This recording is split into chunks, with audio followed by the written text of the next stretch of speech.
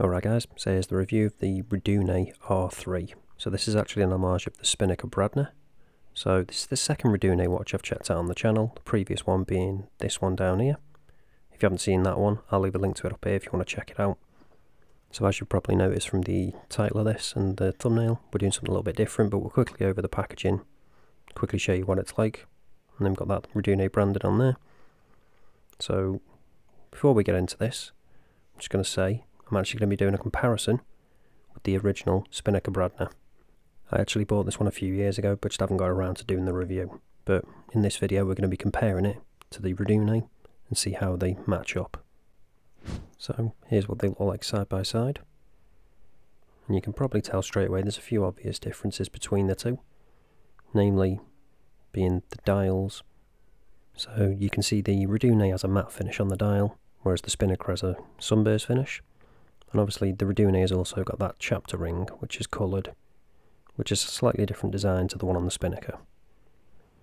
But otherwise you can definitely see the resemblance between the two, and that it's an homage of the Spinnaker.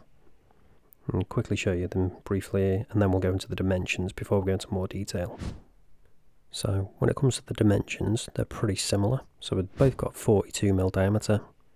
Thickness is slightly thicker on the Spinnaker at 14.8 compared to 14 on the Rdunae.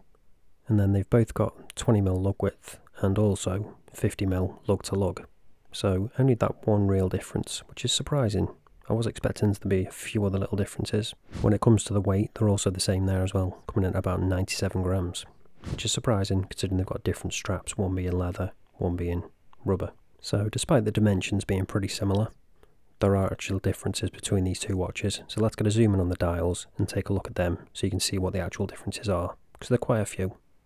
So as I mentioned before, this has got a matte finish on the dial, whereas the Spinnaker has a sunburst, which I'll show you in a bit. And also, another big difference with the Rdunae is that it's got a fully printed dial, nothing applied, so printed branding, printed indices. And then we've got that date window in white integrating into the indices, which I do quite like the way they've done that, so it kind of matches the indices. And then you can see we've got a little bit of distortion there from the crystal where it curves on the edge, and you can probably also see on that bezel we've actually got some raised sections, so it does add a little bit of depth there. So those little dots, the minute markers, are raised, as are the numbers.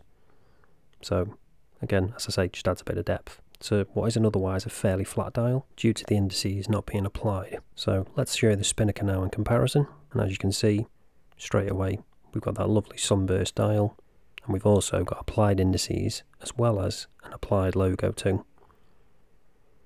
You've probably also noticed as well we've got a different date window on this one, so the date window on this is actually black.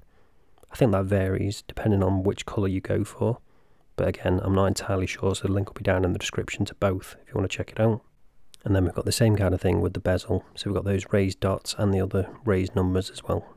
So again, adds a bit of depth, but because the applied indices on this one, there's just a bit more going on, a bit more depth to the dial.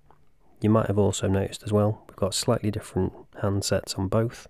The ones on the Rdunae are slightly more simple than the ones on this Spinnaker. And another big difference that you might have noticed is the water resistance rating. So for some reason, this Spinnaker is only rated to 180 metres, whereas the Rdunae is 200, which is an interesting little quirk with this one. Not entirely sure why it's only 180 and not 200, but that's what it is. So now let's look at these side on and talk about some of the other similarities and differences. So you can see we've got flat crystal on both of them, just an ever so slight curve on the edge. And then when it comes to the crowns, we've got a signed crown on the screw down crown, and then the one for the bezel is unsigned, same as the Spinnaker, obviously just different branding. Another big difference between them though is when it comes to the case backs. So you can see the Spinnaker's got a custom rotor with a display case back, which is really nice. And then the Rdunae has got an also nice case back, but it's a solid one with this nice design on it. So again, that's quite a big difference between the two, and both are screw down. When it comes to the straps, obviously they're quite different too. As I've briefly touched on, the Rdunae comes with a rubber tropic strap, which does actually have the Rdunae branded on there as well, which is always nice to see. And then when it comes to the Spinnaker, obviously that's on a leather strap, like a vintage kind of style leather with the stitching. Again, that has also got the branding on the buckle. When it comes to the crystals on both of these, they're both sapphire crystal, but obviously with the Spinnaker that has got the display case back, but unfortunately that is only mineral. So now let's talk about one of the main things with this watch, and that's that inner rotating bezel. So obviously both of these watches have it, but we'll start with the Rdunae. So the top crown is not screw down, so you can just rotate it and it's bi-directional. And when it comes to the crown, that is actually screw down. Would have been nice to have the screw down on the inner rotating bezel one as well, so you don't knock it, because it can get knocked fairly easily. And as you've probably guessed, yes, the movement is the NH35, so we have got hacking, which is always good. All works well as you've come to expect with the NH35.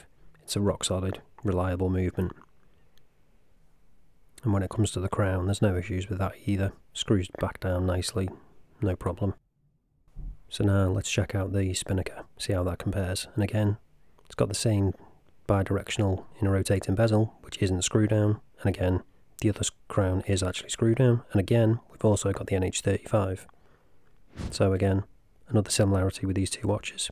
So you're probably wondering what the prices are on these two. So with the Rdunae, that's coming in at about £99, and that works out to about $123, 113 euros. But obviously with it being AliExpress, those prices can fluctuate quite a bit. When it comes to the Spinnaker, that's coming in at £280, which is about $348 and about 321 euros. So a fairly significant price difference between the two, given how similar they are. But there's one thing we haven't checked out yet, and that is the loom. So now let's check out that.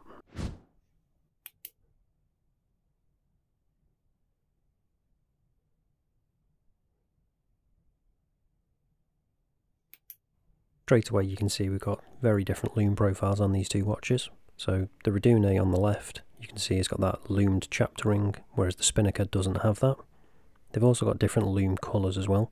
The loom on the Rdunae, it says on the listing is C1, but I'm not entirely sure if that's correct, because you can see we've got like a blue hue to some of the loom on there. So it looks more like a BGW9 or some kind of equivalent. And then that chapter ring is actually green, so that perhaps is going to be the C1, but it doesn't mention any other loom on there on the listing, so I'm not entirely sure what it is. With the Spinnaker on the other hand, that is C3, and that's C3 on the bezel, hands and indices, so no mixing and matching a loom there. When it comes to the longevity of both, you're probably going to notice as this goes on that the hands on the Rdunae do seem to fade a little bit quicker than those on the Spinnaker. They're not as bright as the indices either, which is a little disappointing.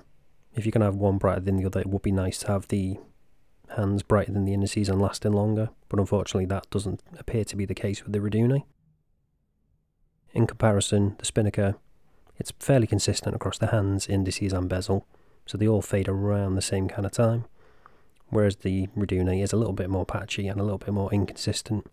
As I say, the hands aren't as bright as the indices, and obviously the bezel is already fading fairly quickly now. So a little bit of a mixed bag there. As I say, would have been nice to have more on those hands so they lasted longer, but unfortunately not the case with this one. It's not bad loom by any means, but it's not great. It could have been better. It's usable, but not the best I've seen by quite a distance. Doesn't compare to the likes of San Martin, but it's definitely better than the likes of Pagani. So you're probably wondering, how do these both wear on wrist? So I'm going to show you both on wrist so you can get the comparison between the two, starting with the Spinnaker. So this is what it looks like on my 7-inch wrist. And as you can see, yeah, it is fairly chunky, but it does still look good. Obviously this is on the leather strap as well, so that is different to the Rdunae, which I'll show you now. And this is what the Rdunae looks like. So it is slightly thinner, although it's probably not all that noticeable, but when you're wearing it you can tell it is ever so slightly thinner. And obviously we've got this nice tropic strap, it does fit well. So the big difference between the two is that this is a matte finish. We've still got that nice distortion on the crystal, but obviously we don't have any depth really to the actual centre of the dial because the indices aren't applied, unlike the Spinnaker. But we do still have it on that bezel, so there is a bit of interest there and a little bit of depth. So I guess the question is, which one do you prefer? Again, if you're interested in picking one of these up, links will be down in the description as always. Also, if you do want to win this, like the video and leave a comment. Let me know which one you do prefer. That's all you've got to do to be entered, and once the winner is decided, I'll either do a community post or mention it in another review. Doing it this way, hopefully the guys who watch the videos to the end are more likely to win. But that's it for this one, guys. Thanks for watching. Hopefully you enjoyed this, something a little bit different, and I'll see you in the next one.